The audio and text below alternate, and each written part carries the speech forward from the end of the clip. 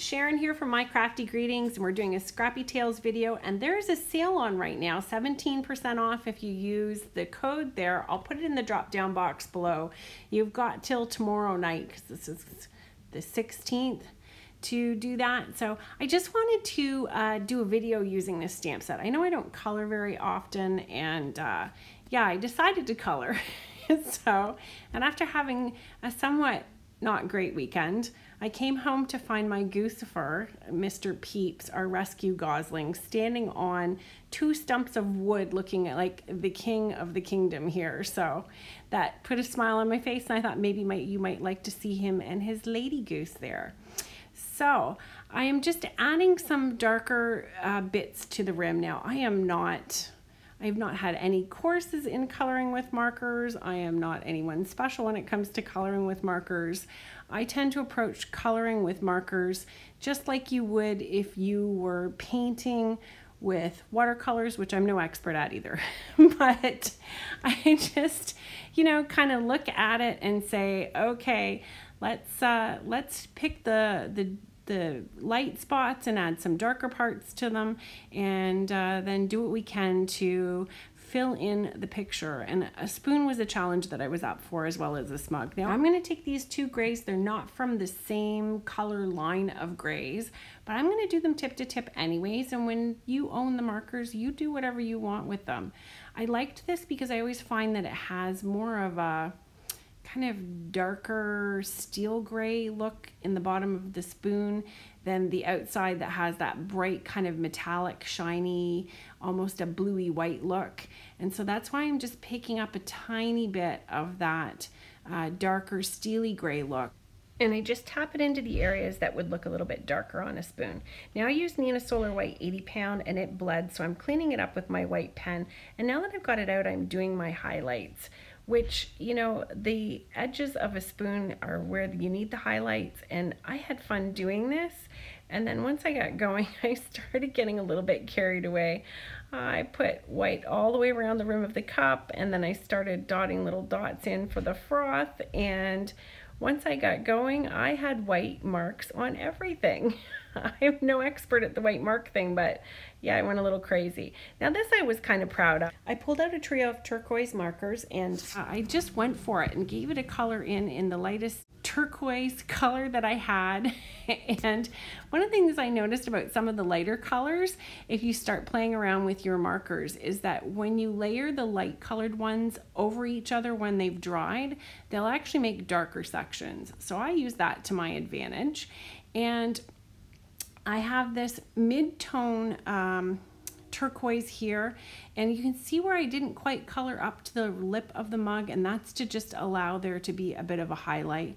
And I found that the mid-tone marker, as well as it dried, if I went back over it, it went ahead and intensified the color. The areas where I wanted to blend the color, I went ahead and used my lightest marker, and just like I would with watercolor, I went over top of it with the light one and was able to just kind of smear that in, blend it in, and have it all go together. Now, I imagine that if I had used a Nina 110 pound or 100 pound paperweight, this would have been much better, but it didn't turn out too badly. You can see in the wet ink there, I'm just adding in the BT7, and I went over that center portion a little bit more just to give it a little bit more blending. And once this dries, it actually looks pretty cool. Now I find with the Spectrum Noirs, they're a little bit more streaky, but I do like the little pointed tips, the bullet tips I guess they're called. They're a lot easier to work with than the Copics, because I have Copics in Canada and Spectrum Noirs in the US. The color families are quite a bit different, but you know what? If you just use your colors and don't worry about it, you will have no problem getting all of these colors to color your stuff in and make it work. All of it is practice and being brave enough to experiment. Try coloring a regular royal blue and going over it with a light teal and then a medium teal. This is how I lay out all my colors too. I just use my cutoffs from when I'm doing my card bases, and that helps me pick out the colors that I want. So I put in a couple more little dark spots around the cookies and at the back part of the mug on the saucer that's under there, and it kind of looks like there's a ring and the saucer's floating, or not even a saucer, it looks like it's just a ring beneath the mug.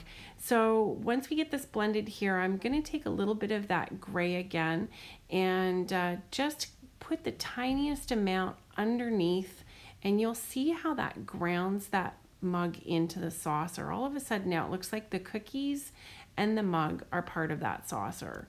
That's all it needed, just a little tiny hint of gray, and you don't need to work yourself into a knot over that. Cookies are pretty easy to color. This is why I really like this stamp set. It's big images. I have big hands. Those are big images. I have a hard time coloring those little tiny ones.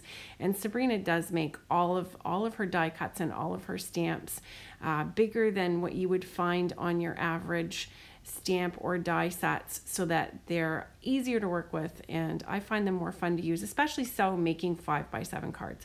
Okay, I made this takeout mug too, and I thought that it turned particularly awesome. I love this chartreuse green, and I had a little bit of a modus operandi in there that I wanted to pull in some other fun things when we made this into a card, because of course the whole point of you watching me color is so we can get to the awesome technique that I'm going to show you, because it's going to be crazy, because my coloring's not crazy. Well, it's a little nuts, but it's not crazy. So I did really like too how I did this kind of part here. I used the chiseled nib to color this in. I have no idea why I did it other than it was a big rectangular shape, but I took the chiseled nib out and I stuck with it.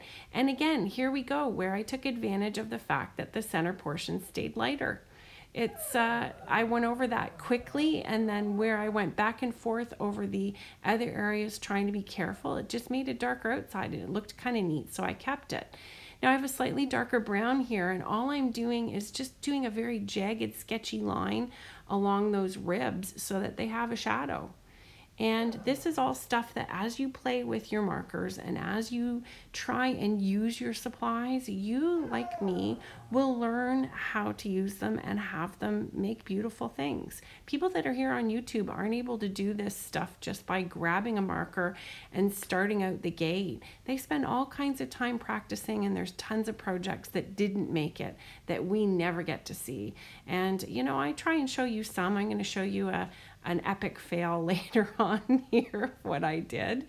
But you just do your best, and don't be afraid of trying. That's all I'm saying. So this is what I'm talking about, not being afraid to pair unexpected things together. This IG8 is over top of TN7. So I've got a gray over top of a brown.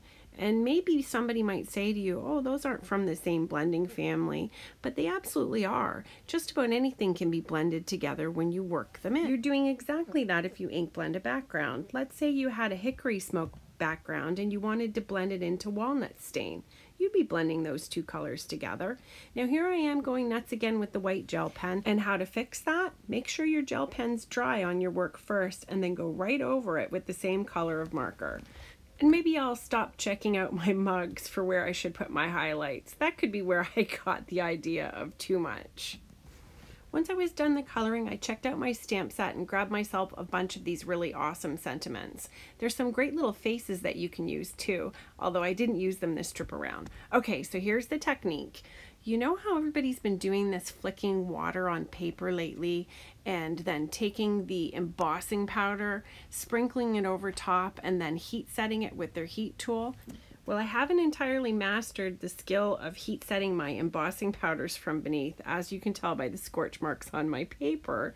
But I can assure you that if you do try and set them from the top, the water's going to be sticky enough to hold them in place. And of course the burns needed some wild hand gestures.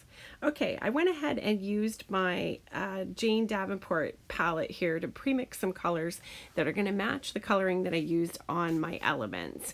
And I'm just taking and flicking the wet paintbrush that has the watercolor there onto my Nina Solar White 80-pound paper. Yeah, I used that weight a lot.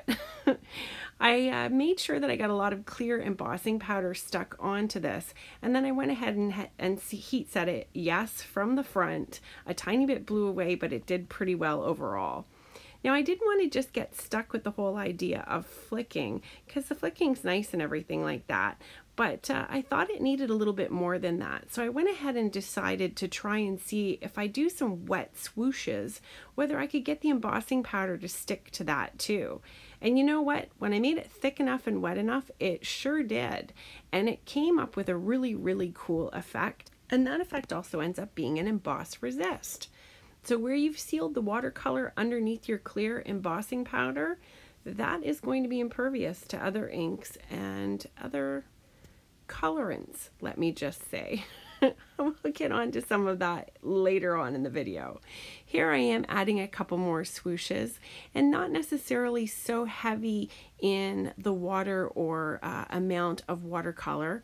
One thing I did notice though is that the heat did change some of my watercolor color a little bit. It's not quite as red as it started out, but you know what? It's still pretty pretty. Now I've got one of my scrapbook.com domed ink blending heads here, which I have fallen in love with, and I decided to ink blend, and then I wanted to do a really quick black edge, and yeah, that's maybe not the way to do it. So then I thought maybe flicking some water on and adding some more gold would help this out a bit, and yeah, not so much. Then I decided, well, I'll go ahead and heat set it. Maybe it's not going to be so bad. Maybe it'll just be a light haze. That was not the case. So this was one that I set aside. Maybe I'll chop it up and make something out of it later. But let's have another go at this. This one I decided to do some good flicking, and I went ahead and made sure that I kept the brush quite close. It did hit the paper a couple times, but I did like the effect that it gave. And it was really, really nice too, because it did hang on to that embossing powder quite well.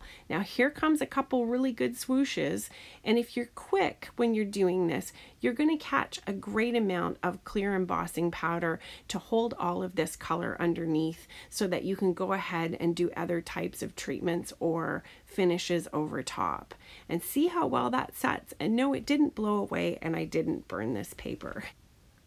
I did decide I wanted some nice gold dots, and I thought maybe I should put the water on more thickly.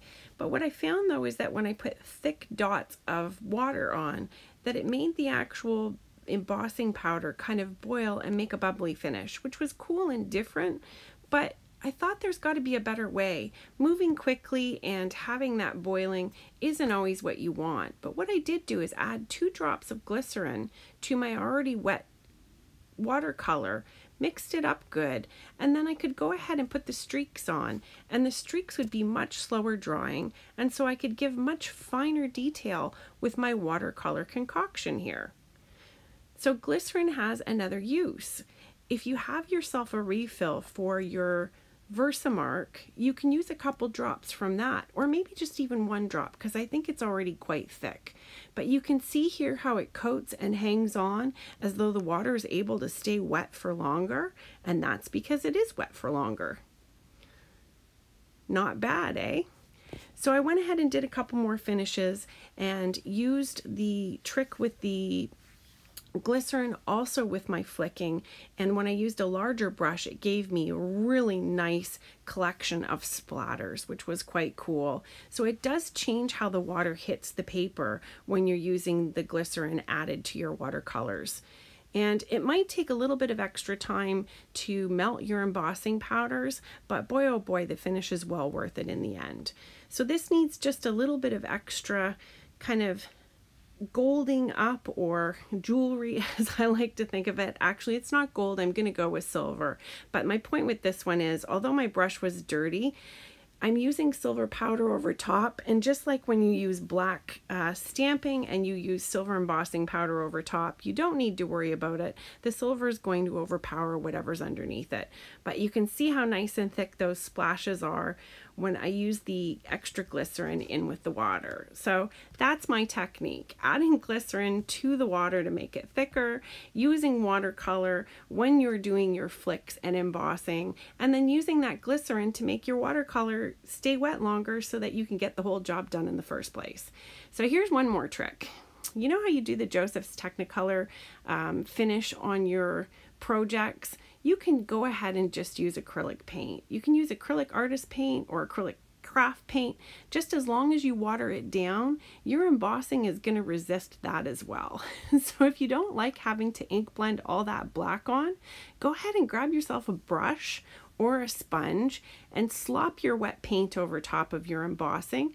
Give it a bit of a wipe, and it's going to do exactly the same thing as the Technicolor technique would do otherwise. One other tip, I've added this in a previous video, using that glaze, the micro glaze from Tim Holtz, on any of your coloring brings the colors to life and adds absolute depth to your work. You can see on the bottom here the cup that hasn't been glazed, whereas the pot and the top cup has been. And I'm going to add a little bit of glaze to my background too. You'll see the vibrancy in the areas where I have glazed, and then the outside edges get dull where I haven't glazed. Isn't that cool?